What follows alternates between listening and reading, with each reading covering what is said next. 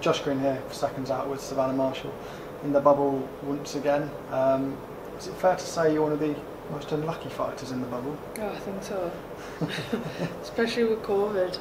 This is my third world title fight that got pulled due to COVID within a year. So I'm having a nightmare with it. I was there in Peterborough when the Hannah Rankin fight was first pulled, and I know it was a devastating blow for you, but the fact that it did go ahead eventually and the fact that you got there, did that make it even sweeter? Yeah, it definitely had a silver lining. Got put on the Usyk Jazara bill pay-per-view event. I got the win, so it all worked out in the end, didn't it? In many ways, do you think that was even better, that you got the chance to show your skills on a pay-per-view bill, and possibly a bigger show than you would have previously?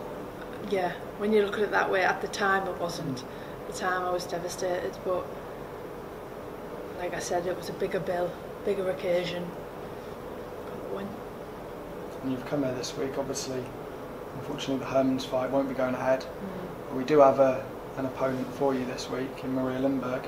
How much do you know about her, and do you think it's going to be as much of a challenge as it would be against Herman's?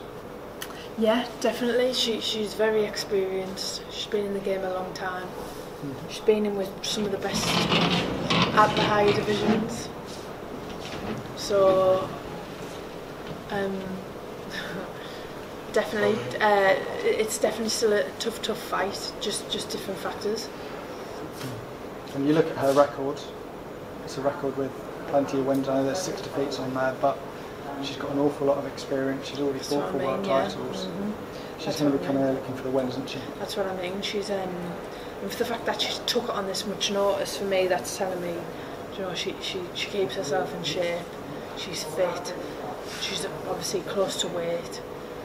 So she, like I said previously, she's probably never gonna get a chance at a world title again, is she? So she's definitely coming to bring it. Do you think this is a bit of a last roll of the dice for her? With, as you say, it could be a last chance at a world title. Do you think she's got to put it all out there? I think she will, yeah, 100%. 100%. And with her experience as well, she's going to come and do everything possible to try and get the belt, isn't she? Do you think that maybe makes her even more dangerous than your previous opponent, because she comes here, you don't know a whole lot about her, granted, and she comes here with the heart to go out and win that? Maybe. But look, I train. I've just done a 12-week camp. I only found out I was fighting for me 4 or 5 weeks ago. So I've trained for every scenario, really. And just talking about that camp, what have you gone through with Peter over the last few weeks and months that you think has improved your style over the last months? Hell. Pure hell. Now I've got the experience of being a world champion now. So obviously there's all them little 1% to take. Obviously the occasion, obviously defeating someone like Hannah, the fighter that she was. So yeah, just all them little 1%, and hopefully them 1% have made me that little bit of a better fighter. Everybody that trains with Peter says the same as you said. It's hell, but it gets you where you want to be. Just talk to us what he's like to be around on a daily basis. Pete, do you know what? Peter's actually, like, away from the boxing, he's a lovely man. He really is a lovely man, and he knows boxing. He gets you super fit, so that'd never be an issue, not being fit enough. And like I said, he leaves no stone unturned, so really I'm prepared for every scenario. And this is obviously, it's a big occasion this week, but where do you think you want to be in 3 or 4 months' time? What do you think's next on the bill for Savannah Marshall? I'd like to get out in the summer.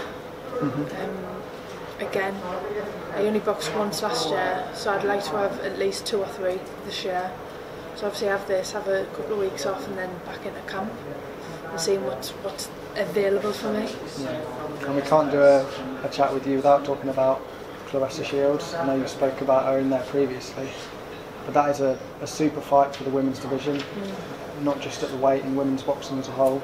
How much do you want that to go ahead, and how much do you think she wants that to go ahead?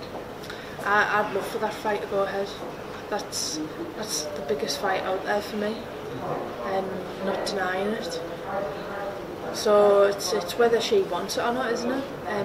And I believe because of the size of the magnitude of what that fight can be, I do believe it'll happen. Putting any time range on that? When do we think we might see you two in the ring together? This year. It has to happen this year, doesn't it? I certainly hope so. Yeah. Best of luck this week. Yeah. And we'll Thank see you very soon. much. Cheers.